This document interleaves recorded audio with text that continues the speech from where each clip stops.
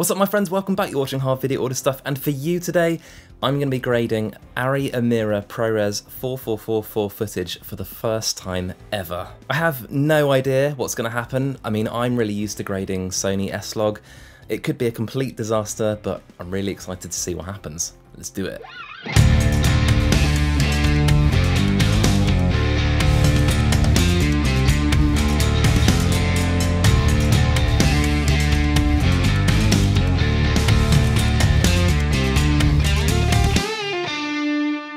Of course, if you enjoyed this free and unsponsored content, please be sure to like and subscribe. It means a lot to me. Thank you kindly.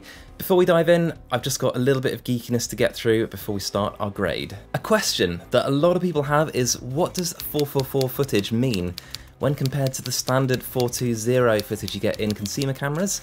Well, to put it simply, with standard 420 video, for every group of 4 horizontal to 2 vertical pixels, it records colour from 2 from the top row and 0 from the second row. Your camera fills in the blanks so you can see just how lossy this format is. With 444, every single pixel in that 4x2 pixel grid records its own unique colour information. So as you can imagine, there's a huge difference in quality.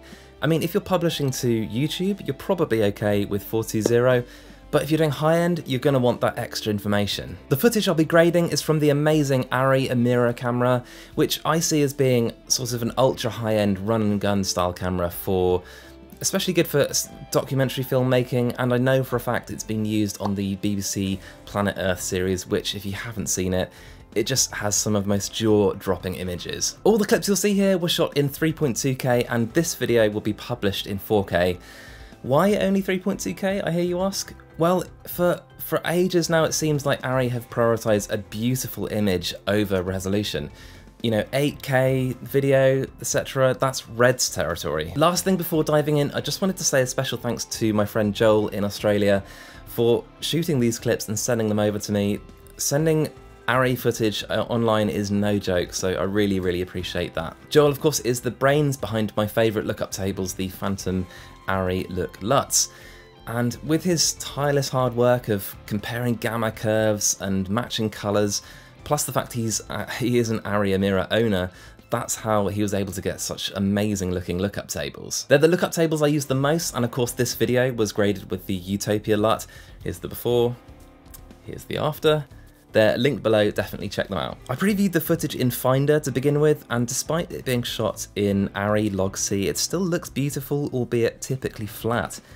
Otherwise clean, smooth and rich looking, and honestly footage that you can tell is going to be a joy to colour grade and should look amazing once it's done. The first thing I noticed when I dropped the footage into my editing software, in this case it was Final Cut Pro, was that it displays with the built-in Log C LUT applied, so colour and a contrast curve was applied.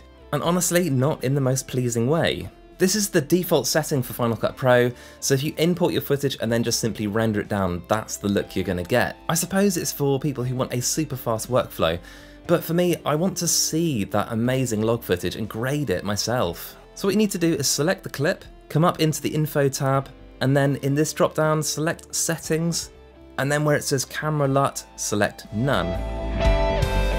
Right, now we're set up, I'm going to get stuck into Final Cut and start grading. Okay, so here we go. The first thing I'm going to do is add an adjustment layer because I don't want to apply effects and grading to the clip itself. Next, I'm going to come up and I'm going to add an instance of color wheels. That's the first place I start with almost every single grade. I'm also going to open up my video scopes, and really the best option for seeing what's going on in our footage is to use waveforms. And here you can see this shot was exposed nice and brightly. You can see that lovely log footage just bunched in the middle with absolutely no compression going on in our highlights or shadows. All I'm going to do for now is just bring the exposure down just a tad. Don't worry, I'll be coming back to this. This is a really dynamic shot and I really want to show off that dynamic range. Next, I'm going to add an instance of custom lookup table, which of course is Final Cut's inbuilt lookup table plugin. And I couldn't help myself, I just had to try a few lookup tables on this just to see what would happen. But in the end, I want a really natural look to this shot, so I went for Joel's own Phantom LUT's neutral lookup table. Instantly I can see this was a really good choice. It's a really good lookup table for bold primary colours and good looking skin tones. At this point I noticed something that could be a challenge. Obviously this is a super hot day, the sun is shining down on the grass, and the grass is reflecting a kind of green coloured light up into our subject's face. This might give the impression of a slightly more green skin tone, and that's not what I want, obviously, so it's something that I might look at in a bit. Next, I'm going to bring the exposure down a little more. Now that I've got the lookup table in place, I can see it's still a bit overexposed. I want to bring out the colours a little bit more from this shot, so I'm just going to give a small boost to the mid-tone saturation. Next, I'm going to add an instance of colour curves, and I'm going to place it before our lookup table. This means we'll be affecting the curves that go into our lookup table. I'm just doing this for now, and I will show you the difference between adding it before and after in a bit. If you've seen my video about how to use colour curves, then you'll know that I like adding lots of control points because it gives you lots of control. I'll link that video below if you're interested, but basically all I'm doing is I'm tweaking the control points whilst keeping one eye on our footage and one eye on the waveforms. And I'll be asking myself two things. One, am I maximising the dynamic range of the shot? And two, what looks better? As promised, I'm going to show you what happens when you add an instance of colour curves after your lookup table. You're affecting the final output of your video, so this makes a big difference. Effectively, I'm doing the same things before. I'm looking at the waveform, I'm looking at the footage, but really what I want to achieve here is to maximise that dynamic range. I want the shadows to reach almost the bottom and the highlights to reach almost the top of our waveform. The very last thing I want to do is just to check the situation with the green glare from the grass hitting our subject's face. So all I'm going to do is grab a shape mask and isolate the subject's face, and then I'm going to switch from waveform to vector scope. This way we can check that our skin tone line is facing roughly in the right direction. To me, it looks like it's leaning a tiny bit to the green, no surprise there. So back in our colour wheels, I'm going to grab the mid-tones colour wheel and just nudge it slightly towards the purple. And that is basically it. Let me show you the before and after now. Here's that gorgeous looking ARRI log footage. And then with the basic grade, this looks so lovely. Ready for another grade? Let's do it. I've chosen this clip for our second grade, and it's just a really simple shot, rack focusing from a flower to the background. Remember, all these shots were shot by Joel in isolation, so he's not going out and shooting these cinematic shots. These are just shot from his backyard. Final Cut Pro has applied that log C lookup table, and actually in this case it looks pretty good. I'm actually quite happy with the colours, it's nice and punchy. However, I am going to turn it off because I still want to grade it myself. In this clip it looks like the exposure has been absolutely nailed, so I've got my colour wheels in place, but I'm not going to touch the exposure. Instead, I'm going to jump straight into adding my lookup table, and I'm going to use the same one I used before because I really like the way it looked so natural. Instantly the colours look great. I could probably do with it being a bit more punchy, both in terms of saturation and contrast. So I'm going to add a tiny bit of saturation for now, and then I'm going to go on and add some curves. As before, I'm going to add lots of control points. All I want to do here is just add a little bit more oomph, a bit more of that kind of 3D look. So whatever I do with the curves, it's going to be subtle. There's no secret formula here. All I'm doing is just tweaking the points to see what looks better. All of these tweaks though, they do add up to quite a surprising result. As you can see here, with the curves off on the left and turned on the right. Seriously, my video about curves, watch it, it's really good. The last thing I want to do is just to give it that final little bit of pop.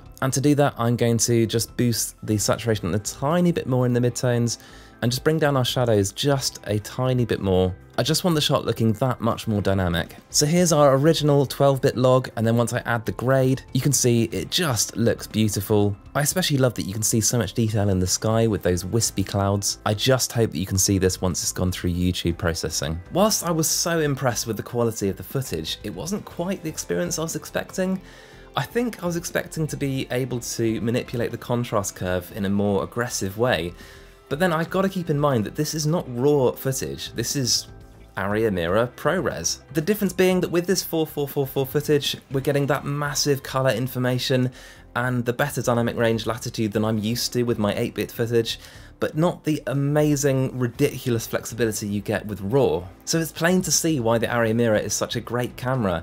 You get such flattering and accurate colour, and the dynamic range you get with the ARRI Log C profile is just wonderful, and it's so nice to grade. ARRI Log C doesn't seem quite as flat a profile as some log profiles, but I'd say if you're used to grading S-Log 2 or 3, I think you'll find Log C so much easier to grade, and you'll definitely prefer it, but I think that's probably an achingly obvious thing to say. Anyway, if you've got experience of grading this sort of footage, definitely get it in the comment section below. Let's load it up with tips and information, and let's all learn. That way we all win. Anyway, that's it for now. I hope you found this interesting and helpful. Of course, I've got a large back catalogue of videos about videography on this channel, of which YouTube recommends this top one for you, and the one below is my latest upload. Until next time, let's help each other out and shoot better video. See you guys.